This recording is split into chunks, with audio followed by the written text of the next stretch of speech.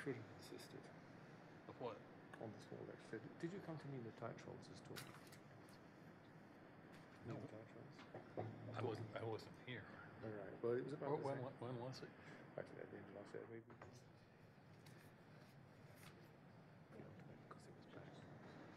So have you heard from her recently? Yeah, we're friends. I saw her in New York last time I was in How come America. we couldn't get her to blur before? Good afternoon. Welcome to the Cato Institute. I am Jason Kuznicki. I am the editor of Cato Unbound and Cato Books.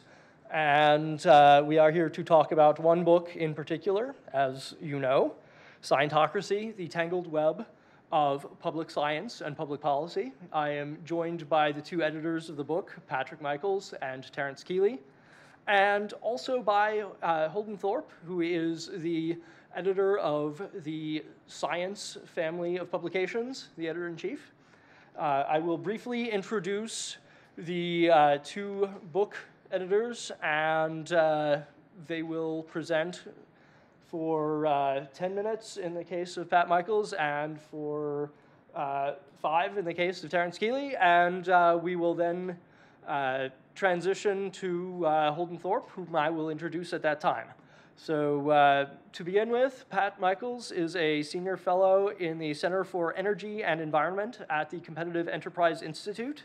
He previously was a research professor of environmental sciences at the University of Virginia for 30 years and a Virginia State climatologist for 27.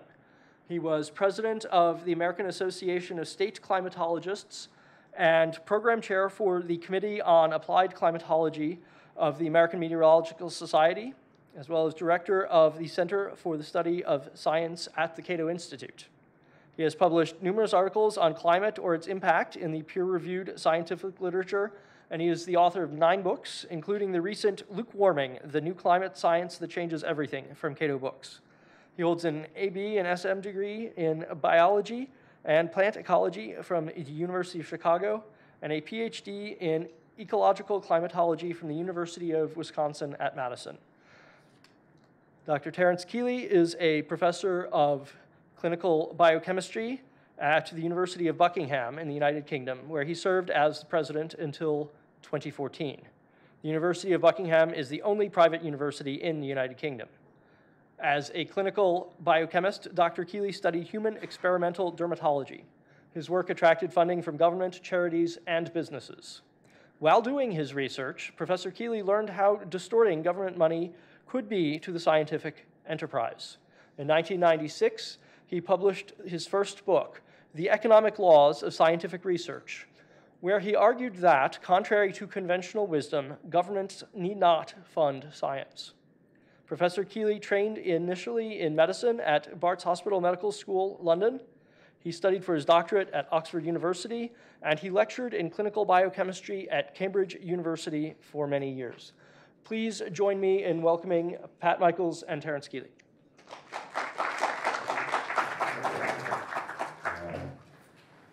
Thank you. Thank you. It's wonderful to be here again. I'd like to thank Cato in particular for the wonderful job that they did in putting together this book. This is a new format for them. It reads beautifully, and it's just going to serve the Institute very, very well in the future. I'd like to spend a few minutes talking to you about some of the seminal articles that gave rise to Scientocracy. It's relatively recent literature, but it's a very interesting one, and it starts off with a bang. In 2005, when John Ioannidis, now at Stanford University, publishes the paper, Why Most Published Research Results Are False. And in it, he describes, I think, a fairly rigorous methodology to defend his main hypothesis, from which emanate 6 corollaries. And the 6 corollaries are evidence for an incentive structure that has begun to evolve. Actually, it had been evolving for some time because he had to see a lot of things to get to where he would be to publish that paper. I'll just read 3 of the corollaries. Corollary 3, the greater the number and the lesser the selection of tested relationships in a scientific field, meaning the fewer experiments that are done, the less likely the research findings are likely to be, the less likely the research findings are to be true. Corollary 5, and this has to do, I think, with very strong portions of the incentive structure, particularly in the academy. The greater the financial and other interests and prejudices in a scientific field, the less likely the research findings are to be true. Corollary 6, the hotter a scientific field, with more scientific teams involved, the less likely the research findings are to be true. Those corollaries are painting a picture that an accurate summary of a field with substantial implications, both scientific and policy, an accurate summary is liable to be a biased summary. That's a very frightening thing. Then we discover Daniele Finelli in 2011, a graduate student at the University of Edinburgh, publishing in the journal Scientometrics. The title said everything about the article. Negative results are disappearing from most disciplines and countries. And this is an amazing article because it shows over nearly a 20-year period a significant increase in positive results, meaning this is my hypothesis. This is the data set I'm using. Here's how I treated the data, and I can continue to support my hypothesis. Now, in a real world that was not subject to some types of systematic distortions, this would be impossible. People are not getting significantly more intelligent over the last 20 years. I think a tour of the internet probably would convince you of that. Notably, the tendency towards more positive results is non-existent, pretty much, in mathematics, and very rare in the rarefied levels of physics. But as you go down more away from the dynamic and mechanistic sciences into the sciences where you're dealing more with statistical inferences, et cetera, the positive results go up. Well, there are good reasons for that, because when you're given a menu of variables that can be manipulated in different operations that can be performed on them, you can get results that are significant, exhaust the degrees of freedom, if you will, in the data set, and either not know you're doing it or choose to not recognize it. There's evidence that this process could be called the American way. Ioannidis teamed up with Finelli in 2013 in the Proceedings of the National Academy of Sciences and looked at a large number of literature reviews in which, in one set, all the authors were not Americans. In the other set, there was at least one American author. And having at least one American author doubled the probability of generating a positive result. So why is there a pressure for a positive result? Well, I've been around academia for a while, and you learn that your 5-year grant proposal is subject to renewal. It's not a 5-year block usually. Publish a negative result, you are imperiling the renewal. And in doing so, you're imperiling your career. So it is the incentive structure that is creating things that are quite problematic. Finally, Brian Nosek and his co-authors in 2015 published in Science a paper called Estimating the Reproducibility of Psychological Science. Now, his numbers have been challenged, but not completely challenged. They have been partially challenged, but I'll just read his numbers. Quote, 97% of the original studies had significant results, positive results, if you will, p less than 0.05. When they replicated them, 36% of replications had significant results. So almost 2/3 of the results could not be replicated. Finally, from the University of California at Merced, I bet nobody here knew there was a University of California. You did? That's pretty good. Yeah, it's pretty new. It's the newest one by far. It's pretty remote, too. He published, now this is not in the Journal of Insignificant Research. He published this in Royal Society, Open Science. Title, The Natural Selection of Bad Science, in which he uses an evolutionary biological model in which instead of children are papers. And the life of papers is the life of children, or the granddaughters or grandsons of papers are the children of the papers. Quote, researchers compete for prestige in jobs in which the currency of fitness, that's Darwinian fitness, whether you reach reproductive maturity, is number of publications. Again, the currency of fitness is number of publications. And more successful labs will have more progeny that inherit their method.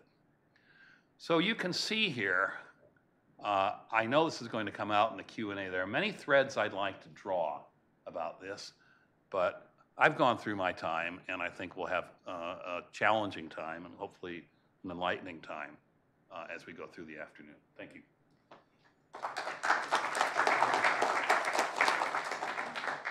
So we deliberately arranged the format that we would speak for a relatively short period of time, because we really wanted to throw this into a collective Q&A session. So Pat talked for actually rather less than 10 minutes. I should be talking for less than 5, and you will be talking for as long as you want, because you're our honored guest.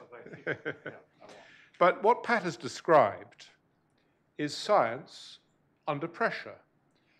More than half of all published findings are false.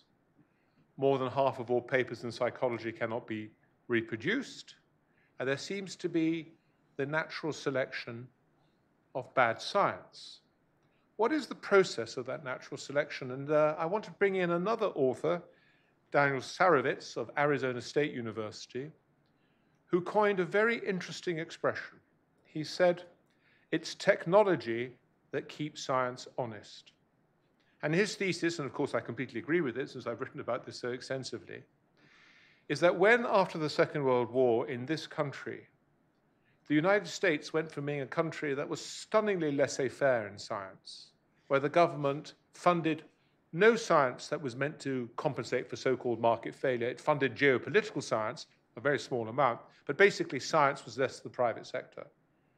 Under those circumstances, which right up until actually nearly 1950, scientists reported to people who wanted results that could be tested.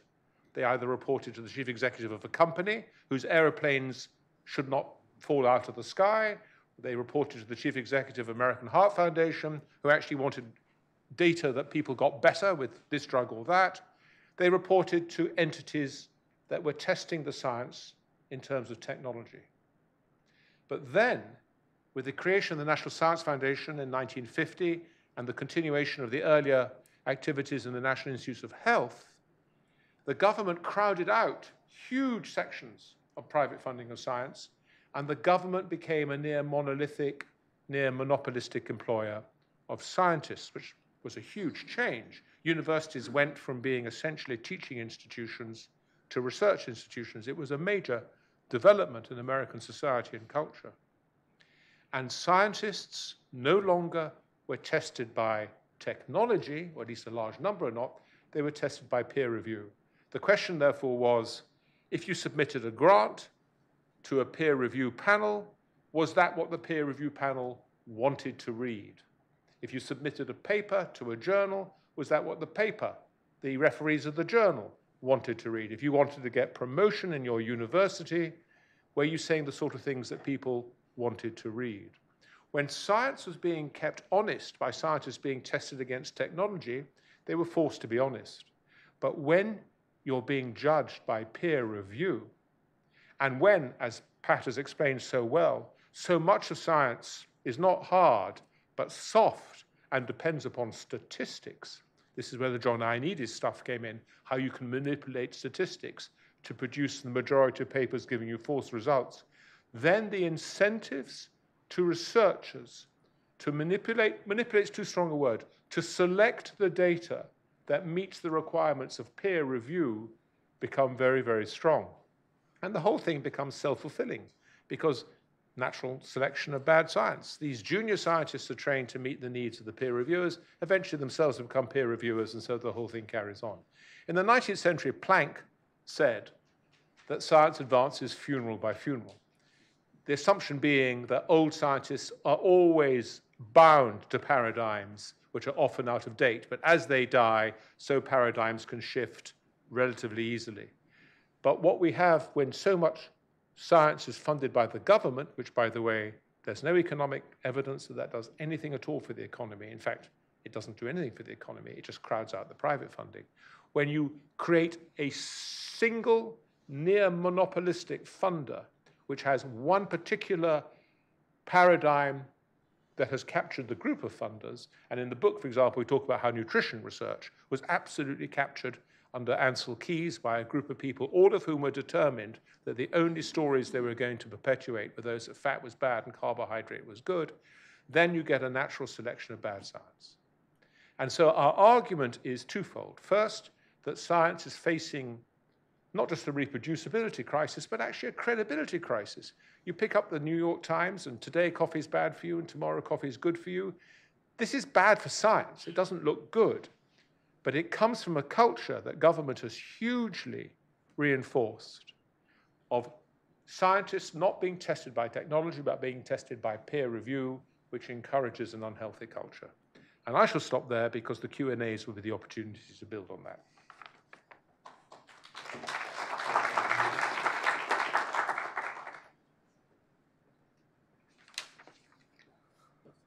Our final presenter today is Holden Thorp. He's the editor-in-chief of the Science family of journals. And prior to taking that position, he was the Rita Levi-Montalcini Distinguished University Professor at Washington University at St. Louis. He was also the university's provost from 2013 until just this year.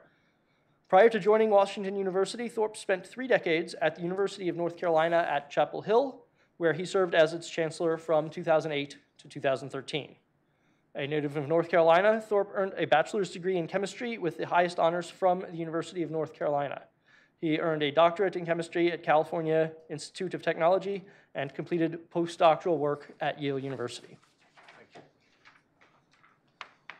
Thank you all. It's great to be here, and thank you for inviting me. I looked extensively at the book, and I think, obviously I'm about as much of the academic scientific establishment as you could find. Proud to be that. But there's probably more commonality between me and the arguments in the book than you might expect. A lot of the things that are brought out, I agree, are significant. I don't agree on the right way to remedy them. But I certainly agree with the analysis of the various things that have happened over the years that have led us to this point where we are today. Science Magazine is a very highly cited journal, along with Nature. We're the 2 most cited general science journals there are. The only scientific publication that's cited more than Nature and Science is the New England Journal of Medicine. And it's true that the desire to publish in our journal does induce behavior. There's no question about that. It's our job to try to make sure that that is behavior that is adding to the scientific record and to our understanding of nature. But it is, as has been brought out, something that we have to work at constantly. Folks like me believe that federal funding for science has enabled a huge amount of America's success for the last 75 years. Could these things have been done with private money? Maybe. We don't know.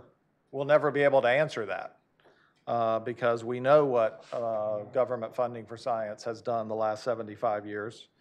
But I think one interesting readout, which we probably differ on the origins of, but DuPont and Kodak and Bell Labs used to have very important industrial basic science operations, and those are all gone now. In fact, when I went to graduate school, I told my advisor, he said, what do you want to do when you get out? I said, I want to go to Central Research and Development at DuPont. Fortunately for me, the time I was in graduate school was the time that this was wound down. So by the time I got out of graduate school, I decided on an academic career. And the reason that's good for me is I didn't end up going to DuPont and then having to go find another job, as a lot of people who went on that path before I did had to do.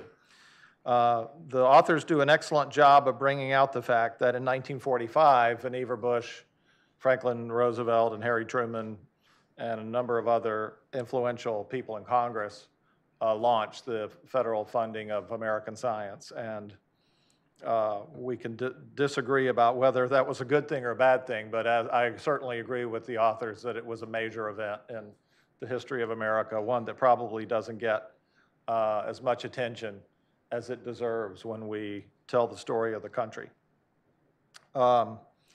And it has also induced other countries to invest a lot more in science. And right now, China is investing a huge amount in their scientific enterprise through their federal government, with a lot of direction from the federal government. But judging from the things that come into to me about papers that come from China, their reproducibility crisis, if you want to call it a crisis, is worse than the one we have here. So, you know, that's either an induction caused by what America has done, or it's them realizing that if they want to be competitive, their government has to fund science the way America has done, depending on your point of view.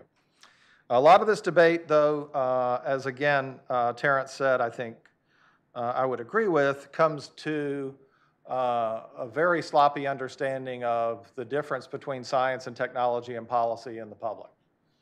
As Terence is saying, science and technology are not the same thing. It's often that technology evolves from science. But science is a living human process filled with human errors and judgments and interpretations that is self-correcting. But when it is applied too soon to technology or to policy, that's when you get a lot of the disconnects here. And I think it's fair to say that science has not done a good job from our own side at helping the public understand when we're turning away, still thinking about things and debating with each other, and when they're applied. And again, I agree that the pressure to produce, to get papers in my journal, to get promoted at your university causes us to be sheepish when we should be raising our hand saying, you know, this really isn't ready for you all to be doing this with this yet. Science needs to get the courage to do that, and the fact that we're here having this conversation is certainly part of that, is on the scientific enterprise.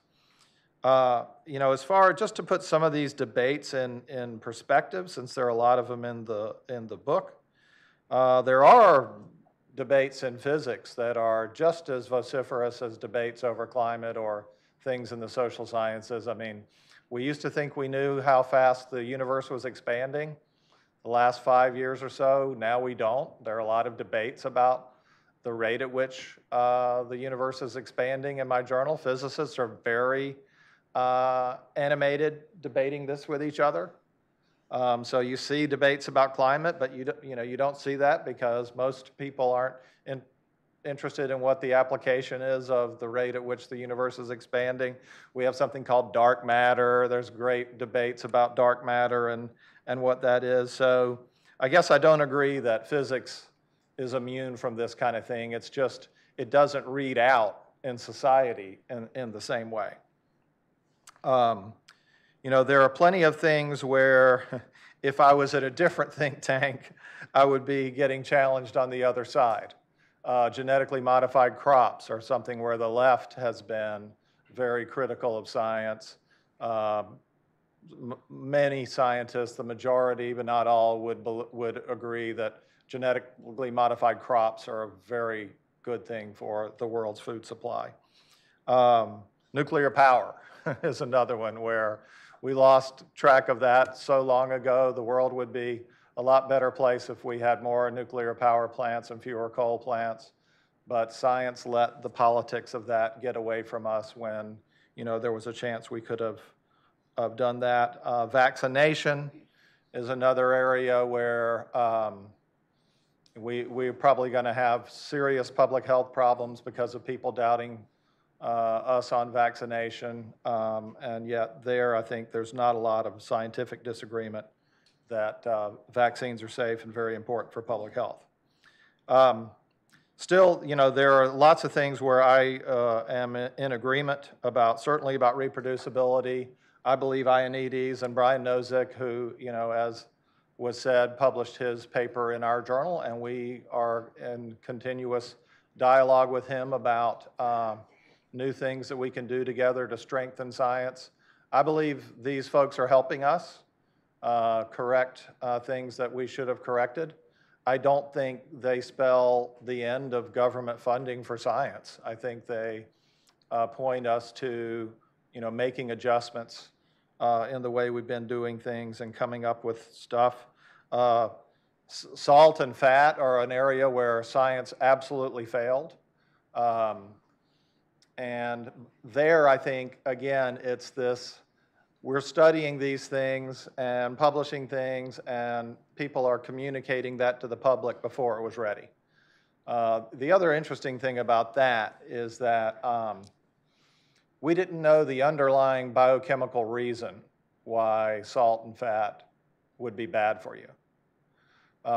When we figured out sugar was the bad thing, it coincided with also when we understood the mechanism of why sugar is bad. You know, we now have something we refer to as the microbiome. It's the trillions of bacteria and viruses and fungi that are living in your gut. The bad ones love sugar. That makes perfect sense. You could explain that to a 10th grade biology student, and that explains why sugar is poison and why there never was anything wrong with salt and fat. So that's an interesting one, because not only is there this disconnect with the policy side, but also we never had the underlying mechanism. And now with the microbiome, we understand why sugar is the thing. The interaction of academic biomedicine with industry, I also agree, can always use more work, but I think the most important advances that we're the most excited about, cancer immunotherapy for sure, and gene therapy, both came from NIH-funded academic research in American labs. Again, would these have developed on their own? We don't know. And then finally, on climate, the authors state, and I agree, that we definitely have warming. It's definitely caused by anthropogenic CO2. All three of us, I think, are in agreement about that. We need to be debating the extent and speed of the warming, what's going to be done to remediate the Earth, what will the effects be on sea level and extreme weather, how are we going to respond to that? And I guess my appeal to all of us, including the folks in my world, is that we need to be having a sober, careful, deliberate conversation about that. You know, if we want the scenario where, yes, warming happens, but society does, we have geoengineering and we have, you know, things to make us safer in a world where sea level is higher. You know, if we're going to work on those things together, then we need to try to move beyond the politics of this. And even though I disagree with a lot of the things in the climate chapter, I commend the authors for stating clearly at the beginning of the book that anthropogenic CO2 is what's causing the warming. If we could get everybody on that to start from there, this whole thing might be a little easier than it has been so far. So I view all these things, just like John Ioannidis and Brian Nozick, as making science better. And that's why I came today to discuss this with all of you. And so while I disagree with a lot of the things in the book, I thank the authors for challenging science to raise to the occasion of explaining what it is that we do and cannot do, and to get a thanks to all of you for coming to join in this conversation.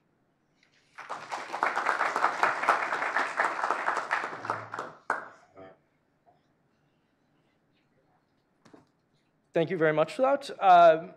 As moderator, I'm going to ask first question. Moderator's prerogative is to do that, and I'm going to go for it. So scientific research is a response to ignorance. It is a response to what we don't yet know. And it is also, I would suggest, a process of spontaneous order in the Hayekian sense. And in this sense, it is very similar to the market process. Agents in the market also don't know something.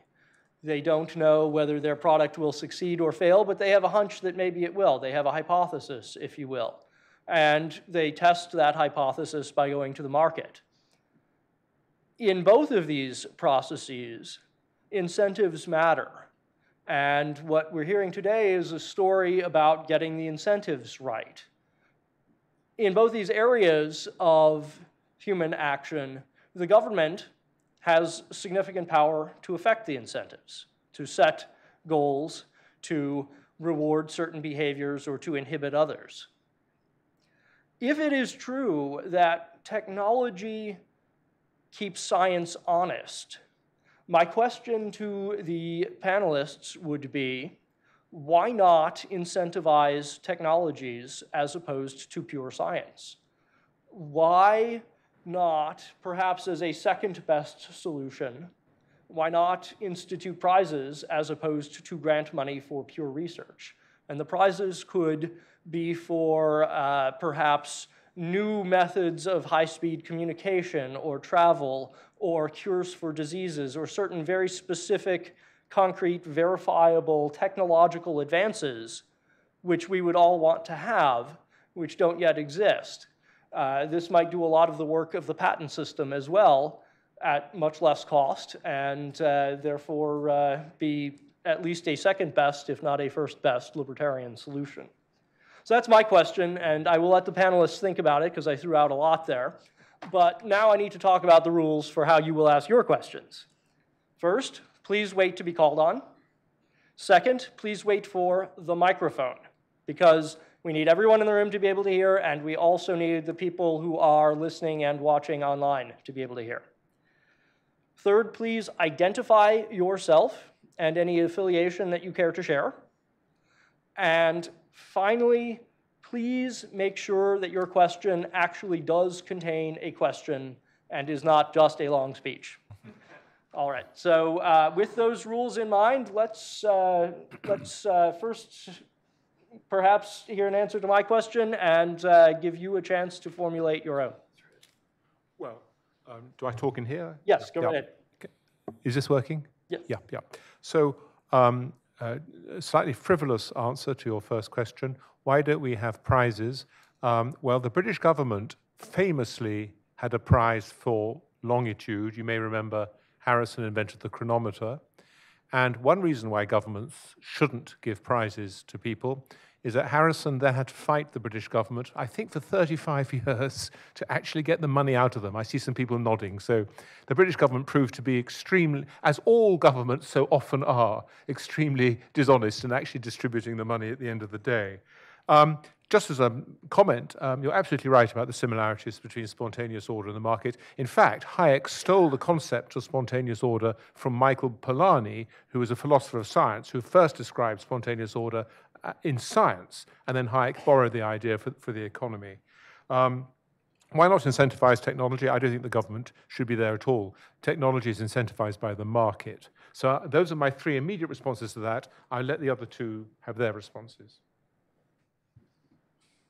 Yeah, so I don't I don't ascribe to the idea that the market would fill in the vast costs. I mean, when Darwin went on the Beagle, which is the greatest thing that ever happened in science, in my view, he needed money. He was already landed gentry himself.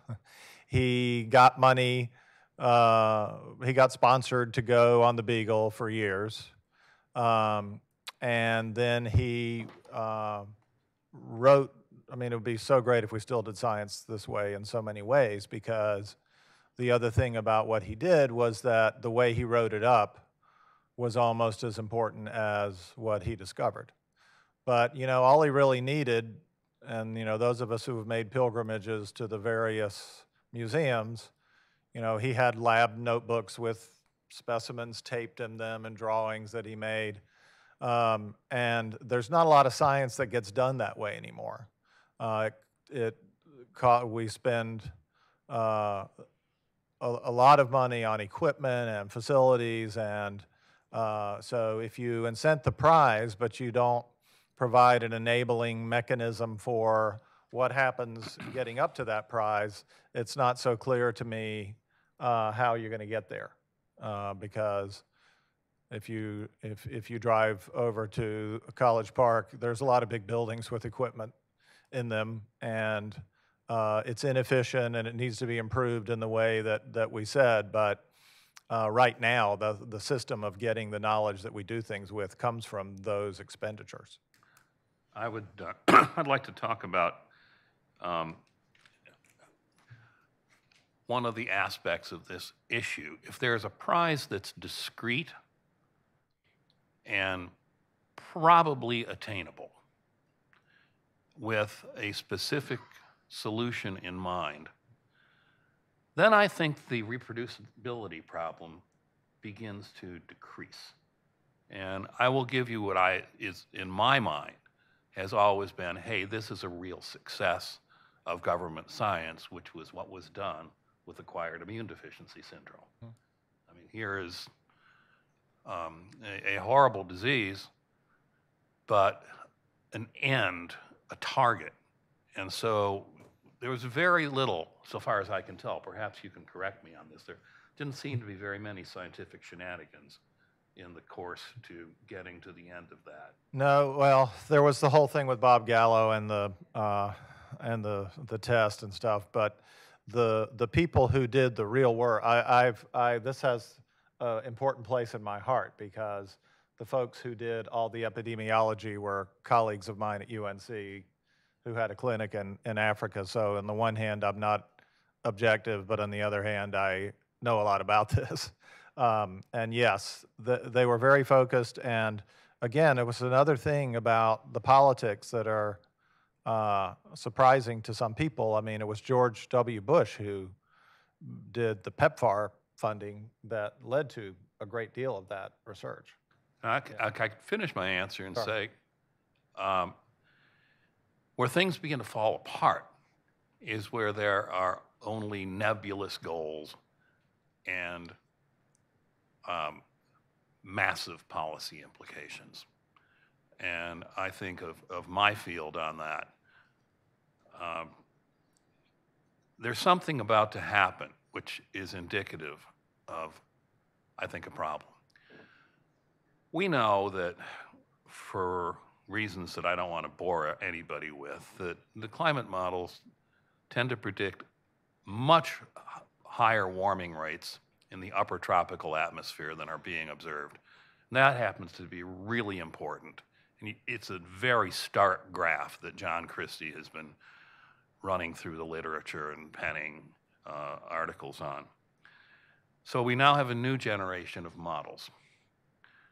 They make it worse. The error is actually worse. Now, if there were not distortions going on in this field, that would not happen.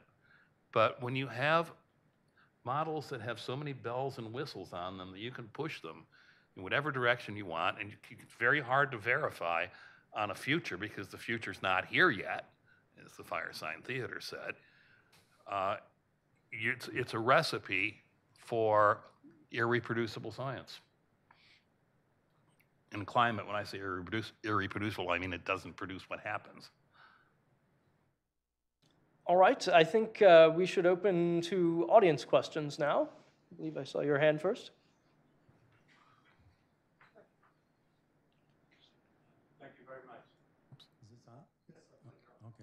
My name is Herman Bauma. I'm with the National Association for Objectivity in Science. And Mr. Thorp referred to Mr. Darwin. Darwin was very big on having a robust debate on his theory. Some of the most eminent scientists of the time had strong scientific arguments against his theory, and he discussed them in his book, The Origin of Species. About a third of his book is spent discussing those arguments. Interestingly, last April, I was scheduled to give a presentation at the National Science Teachers Association about Darwin's response to objections to his theory. And I was shut down, my presentation was shut down 15 minutes before I was to begin. I think a big problem in science today, mainstream science, is this fear of debate. I think if we had more debate, there'd be more respect for science. I think these issues would be, as the science behind the various contentions would be clearer. So I think I would recommend the AAAS, American Association for Advancement of Science, and other mainstream organizations to promote more debate, either live debates or book debates in a book about climate change, about scientific issues with theory of evolution, and a lot of these other controversial subjects. So my question is, do you all think that would be helpful if there was actually more of a debate being supported by mainstream science? Absolutely. I couldn't agree with you more. And there is a move towards openness in science, but I'd be very happy if every scientific paper had a forum at the bottom where people could comment on it. Peer review is far too limited. I would also be much happier if scientific journalists were more serious. I mean, you can still read in major newspapers reports of scientific advances, and yet you can't actually get the original reference, the original paper from that newspaper report. It'd be lovely to see much more criticism of scientific papers.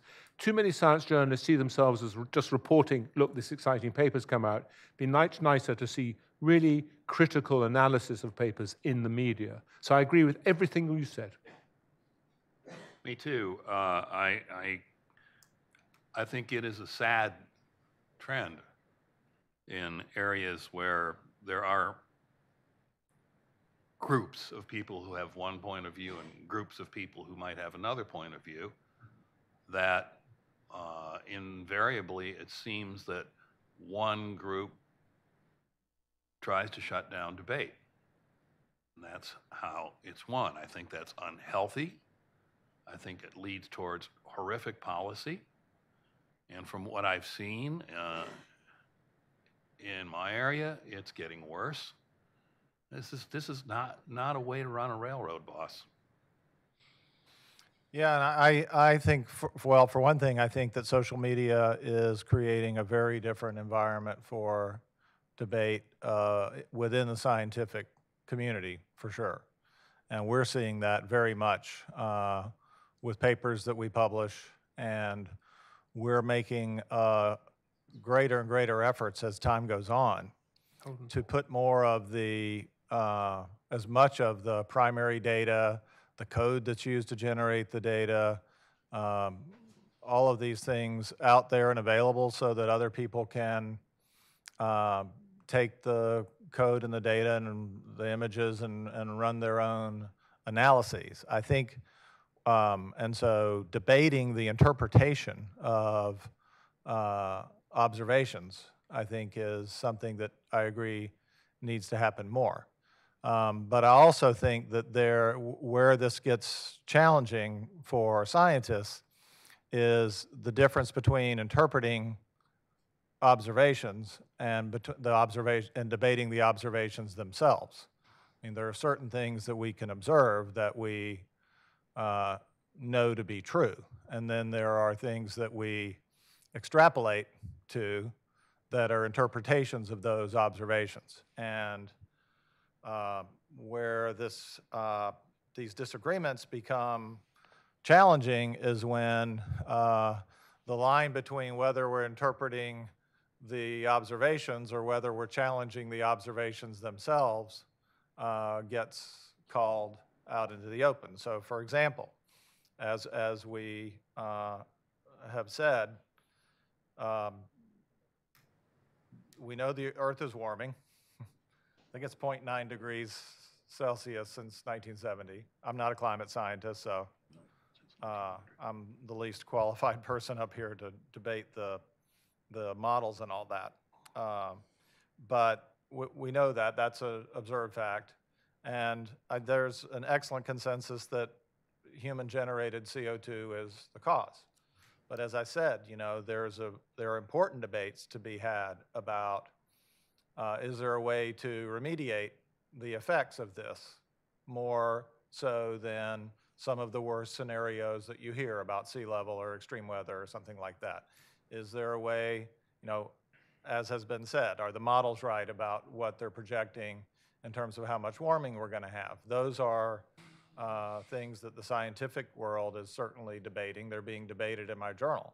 But it's not being debated among scientists that the Earth is warming or that CO2 produced by human activity is the cause.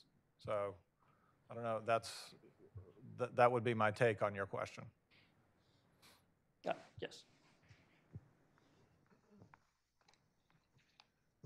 Yeah. Hi, thank you all for your comments. I'm Samuel Breslow. My question is going back to incentive structures. And so I'm curious about two of the sorts of incentive paradigms that we have outside of science itself. The first being the media, which we've already touched on somewhat, and the second being market forces and big business. So I'm wondering, for both of those, what are the, do you have any suggestions for what we could do to encourage better reporting on scientific discoveries that more accurately mirrors the conversation that's happening within scientific communities, and B, how we can reduce the effect that a lot of big business lobbying has had, for instance, by the sugar industry, as was brought up earlier, that can distort the findings of scientific research? Thanks. That's a very complicated question. And I think Terence can answer it. No, I'm not throwing it on you yet, don't worry. Terence can answer it from the sugary perspective. I would like to answer it from the media perspective. Now, there's a person that Holden, I'm sure, knows, who was the editor of a journal, a major journal, it thought generally to be the third-line general science journal in the United States, behind Science and Nature, and that's the Proceedings of the National Academy of Sciences. He's a biochemist, actually a cell biologist by the name of Randy Schekman. Randy Schekman went and did something pretty impressive. He got himself a Nobel Prize in physiology or medicine. And the day that he received his award, he published an op-ed in the London Guardian, believe it or not. And what he said in the op-ed, and this goes to your question, it seems like I'm circling, I'm about to hit. What he said in the op-ed is, I'm not sending any more manuscripts to Nature, Science, or Cell, Cell being his more specialty journal. And his reasoning was that these journals are seeking television hits and publicity and impact factors. And in doing so, they're funding, or they're publishing what Schekman called, quote, flashy, end quote, science. So what happens when a scientist publishes in Science, Nature, or to a lesser extent, PNAS, as we call it, is that their probability of career success goes up dramatically. They're probably not going to fly and coach for a while, and they're going to get grant money. So that means that scientists gravitate towards the flashy fields. And as Schekman pointed out, that crowds out. There's a lot of science out there that's not going to make the TV that's really, really important to you really important, will be important to you biomedically, doesn't make a good TV show, but those practitioners are going into other areas. So my answer to you is about the media and to show that it's a very complicated relationship. It's not just media distortion. It's the practitioner community deciding to go along with this. Sure. Let me also take your point. For example, big business. There's no question. Someone recently said that sugar is the new tobacco, and you can no more trust a paper that comes out of the sugar industry than you could 50 years, or indeed today, trust a paper that comes out of the tobacco industry. Marion Nestle, who's the professor of nutrition at New York University, for a short time worked for the federal government. And her first day on the job, and she writes about this, she'd obviously made a deep impression on her. She was told the one thing you're not allowed to do in this job is ever to recommend eating less of any foodstuff, because the producers of that foodstuff will be onto your local congressman the next day and sheer hell will descend upon us. So the reality is that the way to understand a scientific paper is to move away from the idea so many of us have that a scientific paper is a neutral, disinterested, like a judge trying to come to a truth. The way to view a scientific paper is to see it as a piece of advocacy. It's the lawyer for the defense or the lawyer for the prosecution in court, and it's very much a biased perspective that suits the interests of the funders and the researchers and the institutions. The way to view science is as a constant battle between biased. People very rarely lie, but people select data carefully, and no paper is a final statement. It's only a move towards where you're going to get. And one of the reasons I'm opposed to the government funding of science is that it introduces much more of a monopolistic single paradigm. The NSF, and Holden was very generous about this. He admitted very graciously that food and fat and carbohydrate, all that was wrong for 40 years. But one of the reasons it was so wrong, there was only one source of knowledge, which was the NSF and the NIH. And it was the same people in both of them constantly propagating the same story. It is fascinating that the nutrition story was smashed in the end by 3 journalists. It wasn't scientists. It was journalists coming out and saying, we can't carry on, Nina Teicholz and people like that. So what we need to render science more honest in this sense is much more pluralistic funding, much less funding from government, much more funding from foundations and industry, much of which has been crowded out by government, though I'm not sure Holden would agree with me with that, but I think the evidence is quite good, so that we can have much more pluralistic funding, because papers can't be trusted as disinterested. They are always to be seen as pieces of advocacy. Yeah, so maybe I'll just say a few things. I mean, it's my job to try to do something about all these things these guys are saying. Like I said, I don't agree that the remedy is to blow up the whole system, but certainly some of the problems that are being described here are real. And for example, it is true that if you get a Science or Nature paper, it is a career maker. We always say among our group, we don't understand how we got to be the gatekeepers to this, but I believe the reason is because the universities are big and complicated places, and they basically outsource the evaluation of science to us. And in a way, that's probably a more efficient system than if the universities tried to build some kind of evaluation function for themselves.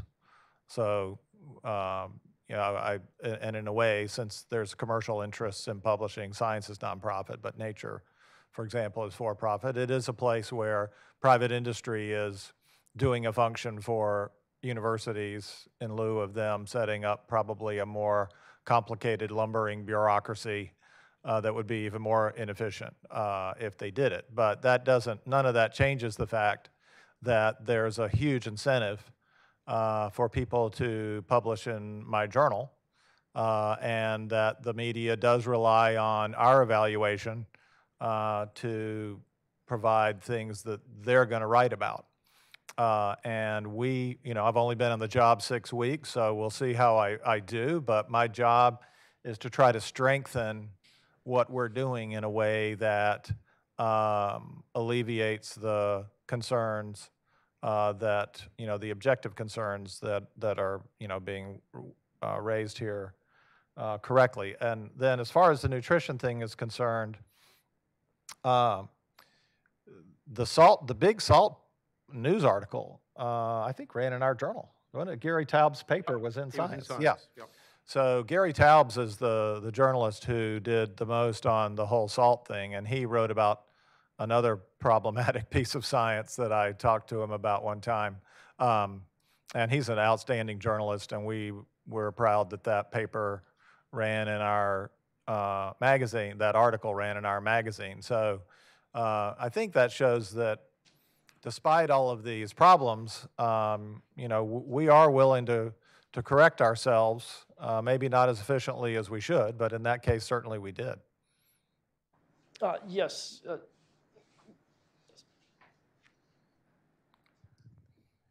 Hi, Richard Williams. I'm retired from FDA and also from the Mercatus Center at George Mason University.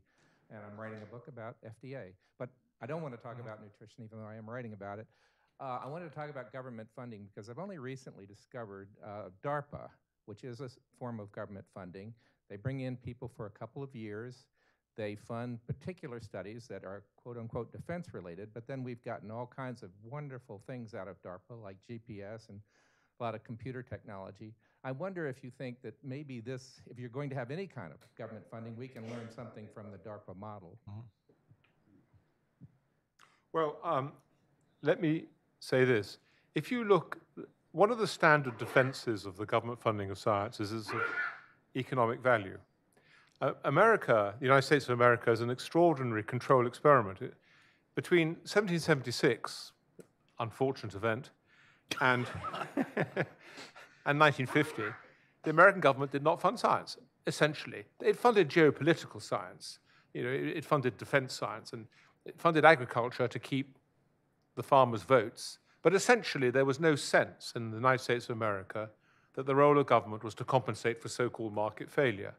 And then in 1950, like a light switch, suddenly America government, federal government, becomes the largest science funder in the world. And you have vast expansion labs. If you look at what's called total factor productivity, which is an economic measure of productivity, nothing happens. If you look at rate of growth of GDP per capita, nothing happens. There is simply no measurable output to the government funding of science. Indeed, if you look at the OECD, which is an intergovernment organization, in 2003, they published a survey, Sources of Growth in OECD countries, and they found that although there was a very good correlation between the private funding of R&D and national GDP per capita growth, not only was there no correlation between public funding in each country and GDP per capita growth, there was actually a negative correlation because the public funding had crowded out the private funding, i.e. people were being taken from the private sector into the public sector. So although you can always come up with anecdotes like DARPA, and there's a woman called Mariana Mazzucato who has made a career of these anecdotes, the reality is, and we all know this, that science is always moving along a broad front. Thomas Edison submitted a patent for the light bulb in the morning. That very afternoon, another inventor came with a patent application. I think there were 36 applications for light bulbs that year across the globe. Science is moving across the national front. And if government's going to do something, then it's going to fund useful stuff. Some of the stuff it's going to fund is going to be useful. But the question you have to ask yourself is, if there was no government funding of the private sector, would there be any different? DARPA, distributed computing was a technology whose time had come. If the aeroplane had been successfully launched by the Smithsonian Institution, we'd all be told we wouldn't have an airplane but for the public funding of science. As it happens, the Wright brothers did it, but no one goes around saying that proves the government shouldn't fund science. The whole argument is hugely skewed. So no, I don't think government should fund science. Down front, yes.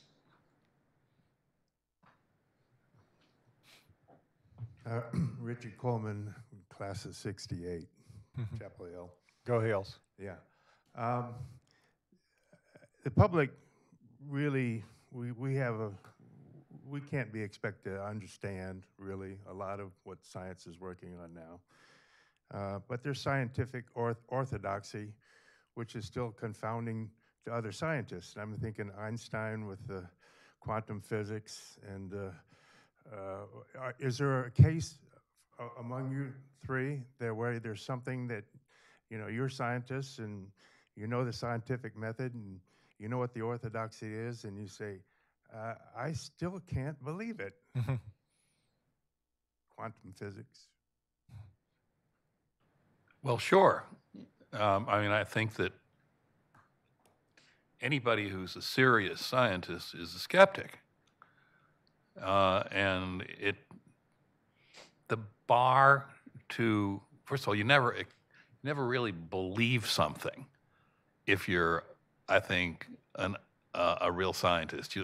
You'll tentatively continue to entertain the hypothesis because you know you know that it can change. And I think that's the bar that has been lowered in the policy relevant science fields when politics enters in. And I think that's extremely dangerous. It is why I'm hoping that science will foster more learned debate, not yelling at each other, but learned debate in their hallowed pages. And maybe we can begin to go forward to diffuse the intensity of the political inferno that is raging over some of these issues. I'm going to respond to your question, and I look forward to Holden's response to my response. Obviously, anyone who thinks they understand quantum physics is by definition insane, because human beings can't understand it. I think there's one role for the government funding of science, which is very important, which is to challenge and confront. I'd be much happier if governments funded science for the specific purpose of taking on big sugar, big tobacco. Many people in this room will know, and I tell the story with reluctance because it's an unpleasant story. So let me preface my remarks by saying I'm about to say something unpleasant, and I don't want anyone to think I'm endorsing what I'm about to say. But the person who discovered that cigarettes killed you was, of all people, Adolf Hitler. It was Adolf Hitler who, in 1933, when he came to power, said to his epidemiologists, I just know that cigarettes are bad for you. Go out and prove it, or something bad might happen to you. And the epidemiologists of the day were astonished how easily the data fell out. Everyone believed in those days that cigarettes were good for you, because they cleared the lungs with all that phlegm. And Richard Doll, who got all the glory in England, he knew about the Nazi literature, but he knew that no one else was reading the Nazi literature, and so he was very happy to take the credit for rediscovering what he already knew to be there. But the point I am making is I would be very happy to see government science genuinely skeptical and confront all the vested interests, including other government departments. And I wonder, Holden, what you think about that. Well, if things are, and I'm not going to comment on the whole thing about Nazi Germany, but if science is working well, it's criticizing itself. And I can give you some examples of some things that I didn't think were going to work that did. I mean, I have been working in the biotechnology business, for a long time, longer than was in administration, or certainly longer than I've been running a journal. And I've seen a lot of things come and go. I did not think gene therapy was going to work. The first gene therapy studies, there were deaths. I couldn't, for the life of me, understand, how you get enough cells transformed. The enzymology of it seemed so complicated in terms of how you get new nucleic acid into double-stranded DNA. But there are a whole bunch of people who persisted with the adeno-associated virus, and now we're seeing a lot of success with gene therapy. And I was wrong that whole time. And in fact, I told my colleagues who were in the investment world that it wasn't a smart thing to invest in. Fortunately, they didn't take my advice. I think monoclonal antibodies is another one where when we first got monoclonal antibodies, we thought everything was going to be an antibody drug. We'd just get mice to produce the drugs. It was all, we're going to have a drug for everything. was 15, 20 years between then and when we had monoclonal antibodies. And the thing that's interesting about these two stories is the government funded it, science overpromised monoclonal antibodies and gene therapy, but then everybody forgot about it for 15 years. And then when it worked, then now we're all happy that we have cancer immunotherapy and Remicade and that gene therapy is going to straighten out a lot of orphan diseases and things like that. So that's, to me, a model of it working fairly well, and where a lot of the tendency of science to be in the flashy journals and overpromise kind of dissipated in the right way, and some hardworking, earnest folks soldiered away until they had it worked out, and now we have things that have really changed and improved human life that have come from that process. And I think when you get to nutrition or climate change or some of the other things that we've been talking about, we don't have the luxury of letting this play out in the way that it has, and we need to. And I take certainly some of the blame onto science itself for the fact that we haven't figured that out.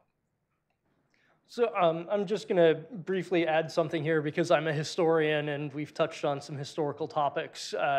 Yes, it's true that Hitler and the Nazis were very negative about smoking, but the idea that smoking might maybe be bad for you was a popular belief that goes way, way back. James I of England in the early 17th century said that he thought smoking was bad. He wanted to prohibit it. He wasn't sure if he could, and if it was already too popular, he ended up giving the monopoly for tobacco pipes to his court jester as a sign of his contempt.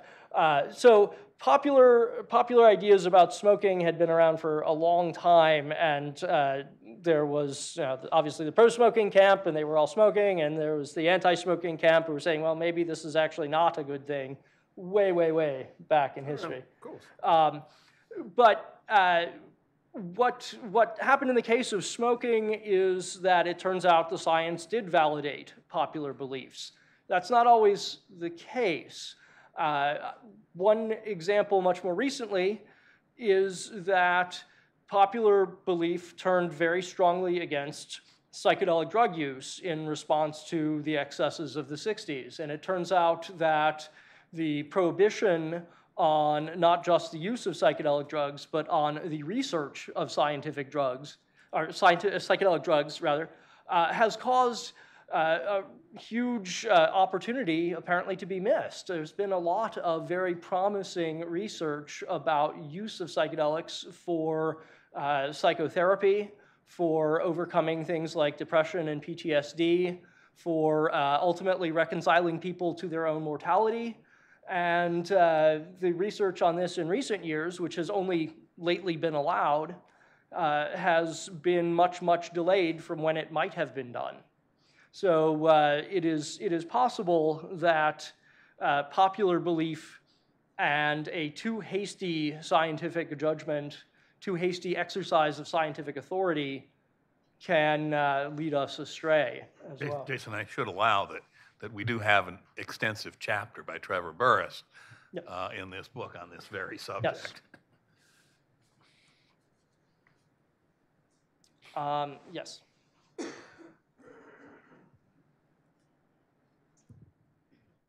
Thank you so much for the interesting discussion and for taking my question.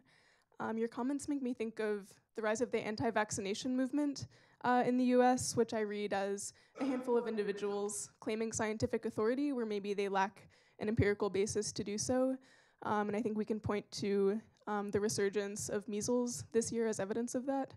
And I'm also wondering that this phenomenon has been exacerbated by the mainstream media framing the vaccination debate as a debate, thereby elevating anti-vax viewpoints to the same scientific validity as pro-vaccine viewpoints. So my question is not whether people should be required to get vaccinations. I think that's outside the scope of this discussion, but rather how anti-vax sentiment factors into the viewpoint advocated in the book, which is a polycentric and decentralized one. I'm just wondering how that factors into your thinking. Thanks. You're the doctor. Well, do you want, Holden, do you want to answer for the first time? Okay, sure. Well, I couldn't have said it better myself. So, yeah, I certainly agree with you that, as I said at the beginning, you know, we have a tragic thing playing out here. Measles is on the rise, and we just published a pair of papers showing that that measles causes what we call immunity. That is, it causes the appearance that your immune system has forgotten how to inoculate you against a number of other things. And so it isn't just the spread of the measles that's worrisome. It would be other infectious diseases that humans might have acquired immunity to, other, you know, through evolution, that if they get the measles, young children get the measles, they then will be susceptible to other infections. So this is a very serious situation. And I guess in terms of saying what science has done that has opened the door for this, again, I think the fact that we have allowed a lot of this confusion between when science is ready to be technology and when science is ready to be applied to policy, because we've been lazy about articulating that, mostly out of fear that if we say, you know, science isn't always ready to do these things, that we'll get less money for it, which is what these guys are alleging, and certainly some of that is true. That science has not done a good job of helping people understand when we have an issue like vaccination and when we have an issue like, you know, whether salt is bad for you or not, which, you know, we got applied long before we really knew the answer.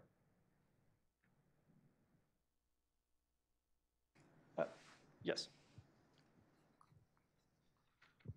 Thank you.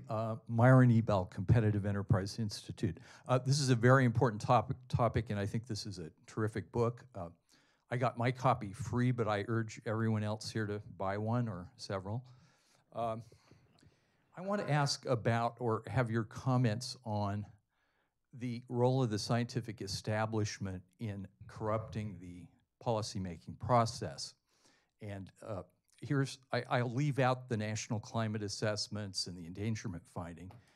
The most outrageous single example of this that's easy to explain is the EPA's use of 2 secret studies on fine particulate matter, PM 2.5. Now, the House Science Committee subpoenaed the EPA during the Obama administration for the data and the methodology behind 2 secret studies that are used to justify PM 2.5. Gina McCarthy testified under oath, and it was a condition of her confirmation as EPA administrator that she would turn it over. She thumbed her nose. When the Trump administration came in, the EPA proposed a rule on scientific transparency that said, we're not going to use secret studies anymore. And immediately, 60-some organizations, I think led by the AAAS, wrote a letter. I mean, it was like a few days later, and the letter said, the first sentence was, we strongly oppose EPA's efforts to restrict the use of the best available science in its policymaking and encourage EPA to withdraw its proposal. The sentence should have said, we strongly oppose EPA's efforts to restrict the use of the worst available science, and yet the whole scientific establishment has locked arms and said, we're not going to give up on this. Well, I don't have much to say except I signed that letter and I believe what's in it. You guys go ahead. I think you are obviously touching upon an important subject matter, and there are 3 chapters in this book, Scientocracy, that are related to what you're talking about. One is on PM 2.5, and Jason Johnston has shown definitively that there's not a lot of there on the issue. The other two are something that we haven't talked about in this discussion very much, and it's how scientists can self-appoint themselves to self-referential authority and establish things that create a desired political result. And not a lot of people know that the largest, I believe it's the largest uranium deposit in the United States, is about 180 miles south of here. It's in Pittsylvania County, Virginia, up against the North Carolina border. It's very accessible. It's so accessible that you can actually pick some of it off the surface. And the deposit was discovered on a remarkable day. I don't know if you know this. It was discovered the day that 3 Mile Island had its accident, and the week that the China Syndrome was playing in the movie theater. And so the political process rose up, saying, we can't mine that uranium. We're going to pass a moratorium on uranium mining in the state of Virginia. And so all this uranium is under one guy's property by the name of Walter Coles, Sr. And Coles wants to mine his uranium because the price is becoming right. So what does he do? He says, I want to do this right and safe. And so he goes to the National Academy of Sciences, National Research Council, and says, can you give us the definitive word on how to mine this safely and all that stuff? And they said, well, we'll try. We don't know, but please send us a check for however million to write the report. And what happened was the report was clearly a politically driven report to prevent Mr. Coles from exploiting this huge deposit. I know because one of the chief citations in it was me. And it was a document in which I said nothing of the sort that the National Research Council report said that I did. So that's abuse of scientific authority. And the other one that we're seeing is people seem to like electric cars. They have a lot of copper in them. The world's largest copper, gold, and molybdenum deposit is 200 miles west of Anchorage, and land zoned by the state of Alaska for mining. It's part of the deal with the federal government. And the EPA did a similar trick to what the National Research Council did on Virginia uranium. In this case, they got a group of folks together to build a hypothetical mine that would never be approved in today's permitting process, and say, aha, this is going to pollute Bristol Bay, which is the world's largest pristine Chinook salmon fishery. And you know what? This mine never been permitted. It's in the permitting process today. It might get permitted. But these are huge things. The value of the takings that occurred in Virginia, and this case is working its way through the court now, will be the largest takings case against the federal government in the history of the United States. And this is science gone wild. And I'd like to know what we're supposed to do about it, because it's a real problem. Well, let me just rehearse I don't expect to win anyone over with this, but the reason that we wrote the letter, which I didn't sign, there's two. There was one written by my predecessor, and then one that we did just a few weeks ago, because it looks like there's an excellent chance these rules could be put in place, against our objections.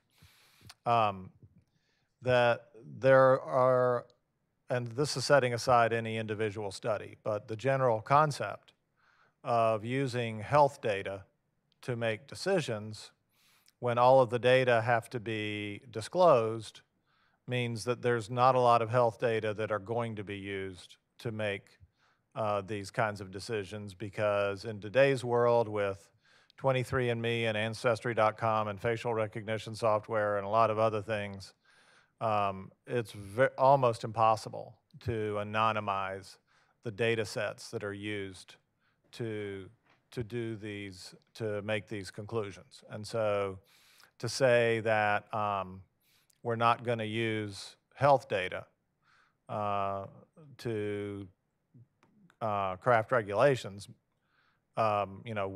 we feel is excluding a lot of valuable science from the process. So I said I didn't expect to win too many people over, but that was the argument. Yes.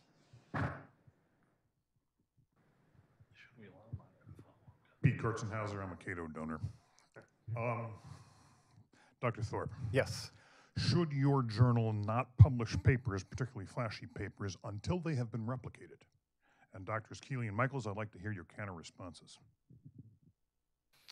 Yeah, so we rely on reviewers to evaluate the data in the paper based on their experience and expertise. We have 2 stages of review. One, the preliminary stage where we decide if we're going to do a detailed review. That's done by outstanding academic experts, and same thing with the review. We do not ask the reviewers to repeat the experiments. And a lot of the times when things don't replicate, people say that the reviewers failed. Well, no, we didn't ask the reviewers to replicate the experiments. If we did that, we'd have a lot less science in the world. We could debate whether that'd be a good thing or a bad thing. But I think it would be hard for the way the system is set up right now. It's not clear who has the incentive to do the replication. So what happens is, if it's important enough and interesting enough, somebody tries to replicate it. And if it's something people just enjoy reading and it kind of doesn't drive science forward, it never gets replicated. Is that the system we want? We can debate that, but I gave you a pretty transparent description of the whole thing. Holden, I think that you make a very good point. When a person is reviewed for progress at the university, they're not going to get any kudos for replicating someone's paper unless it's a dynamite paper. And so therefore, there is not an incentive to replicate. There is a new string emerging, though, online, where there are some pretty smart cookies who aren't necessarily exactly in a field, but are quantitatively proficient. And we're seeing, in my field, guys like Steve McIntyre, et cetera, do very, very good work criticizing certain methodologies that have been used elsewhere. But the problem is that it's not incentivized. And there was a woman from NIH whose name escapes me, who wrote extensively on this problem being one of the reasons that people who have maybe an orphan disease or a serious disease are promised that the cure is just around the corner. Our preliminary experiment shows this, and then it never shows up because it can't be replicated. No, it can't be replicated, or it's just that the findings are so early in the process that when these things are going to pay off hasn't been honestly articulated. Yeah, there's another person you all can see online. Her name is Elizabeth Bick, B-I-K. Her Twitter feed is Microbiome Digest. I follow her intensely because my approach with folks like her is to engage.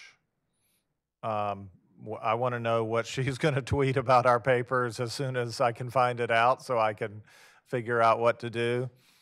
She tweeted recently that somebody asked her, what can we do to help you? And she said, well, I need a list of all the journal's editors emails. So I immediately responded to her tweet and said, my email is hthorp@AAAS.org. I would, I think in the long run, this is healthy for science. I think I have confidence that we will adapt to this, and that science will be stronger in the long run. Very briefly, just very briefly. In the early days of the scientific enterprise, experiments were communal. The Royal Society, an experiment would take place and the other fellows would be watching. And it was viewed, people felt that that should be a communal because you could never trust an individual. Leeuwenhoek, the great Dutch scientist, when he used to send his papers to the Royal Society, he would attach affidavits from distinguished members of the community who would confirm that they had seen the same things under the microscope. So, and then what happened in science, peer review, in the early years, peer review wasn't really about a methodological analysis. Peer review was really, is this person, very sexist world, is this person a gentleman? Can we trust this person? Does someone know this person? That's what peer review really was. Only very recently has peer review become this, I think, greatly overestimated analysis of the technical ability of the paper, because I don't think it really can do that. The great danger of peer review, I think, is that we give too much credit to something that's gone through the peer review process. I repeat what I said earlier. I think Holden's right. I think this is the price you pay, rather like limited liability is the price you pay for capitalism. There's a real downside to it, but overall you get more capitalism. And I think Holden is right. The way we do science at the moment, it's probably the way of getting the fastest stuff out. But there's a real downside, which is that, as I said, I think you have to look at every paper. You have to ask yourself, is this really true, this paper, or is it just a piece of advocacy? So we are about out of time, but I'll have one more question. I'll take one more question. Yes. So you guys have been talking about primarily the hard sciences, biology and physics, and I guess environmental science is a hard science. Yeah. Sort of. A great deal of government spending is driven by social science. And I'm wondering what thoughts you have about how the phenomenon you've been describing. Oh, I'm sorry. My name's Catherine Stevens, and I'm a scholar at the American Enterprise Institute. My policy area is early childhood. So this might be at the top of the list of a policy arena in which a great deal of policy occurs on the basis of not much research, in my view. But I'm just wondering what your thoughts are on the comparison with social science. Well, as Finelli showed, as sciences become more adjudicated by statistics and sampling, as opposed to dynamics and hard theory and mathematics, that's where it's easiest to create what I would call bad knowledge. You know the term p-hacking. Okay. If you have a lot of variables in a model and you're not getting the result you want, you can maybe do some transformations of the variables. And, if you have 20 variables, one of them is going to be significant at the 0.05 level on the average all the time. If every time you manipulate a variable, you're essentially producing another one. And so you get a few significant variables in some social science study. And then the paper gets written like this. We hypothesize that X is the cause of Y. Well, you didn't hypothesize that X is the cause of Y. You found that if you manipulated X in a certain way, it would be correlated with Y in a significant fashion. This is unfortunately a truth. I know that statistics instructors in graduate programs try their best to keep this from happening, but unfortunately, many of these areas are policy relevant, and bad science gives you bad policy, and that's one of the things we're talking about in this book. Something should be done about the social sciences. The level of, in my field... Terence, that's a little authoritarian, don't you think? One of the things that's unfair is that in the field that I've become well, I've studied a lot of nutrition. I now know which scientists I believe and which scientists I know I can't believe. And some of these are really distinguished names and really distinguished institutions. And it's very unfair because the vast majority of people can't be expected to make that sort of judgment. But something should be done about the social sciences. And I'm sure Holden would completely agree. We can't carry on with a situation where most psychology papers we know cannot be reproduced. I mean, that's a real crisis in psychology. Something should be done about that. We all know, we all have ideas about it, but the first thing is to recognize there's a problem. Yeah, we publish social science in our journal, and we spend a lot of time talking about this. And we've had some high-profile cases of our own, not as many as journals completely devoted to psychology would have of this kind of thing. And I think there's two elements to it. One is the human frailty in wanting a particular result. There's certainly some of that, but there's also really a rethinking that needs to be done of what it means that something is statistically significant. I need to read a lot more of the history of social science to understand why P being 0.05 is some important thing. I don't know how 0.05 got picked. I should know that, but I've only been on the job 6 weeks, so that's an important thing for me to find out. But I think if the test is that P is 0.05, then we're going to have a lot of things that aren't going to be repeated, because by definition, there's a finite probability that you wouldn't be able to repeat that, not because of any human error at all. And so I think that a big thing that Ioannidis and Nozick and their coworkers are bringing up is that there's an intrinsic statistical fluctuation, uncertainty, that we really haven't dealt with when we announce that social scientists found something to have this correlation, when to us, who know statistics, we know that means there's there's a substantial chance that it wouldn't be repeated, but we don't do a very good job at all of conveying that. Okay, I have one final set of brief announcements to make as moderator. First, the reception will be held in the Winter Garden, located in the lobby area immediately following the presentation. Second, restrooms are located on this level, also out in the lobby to the left of the elevators. And finally, as a courtesy to our panelists, please allow them to make their escape from the auditorium before you engage them in conversation. Perhaps even allow them to get a drink. They will be available at the reception, as I understand, in order to discuss further. So Jason, please, I will also join me in thanking them. Oh yes, and there will be book signing as well.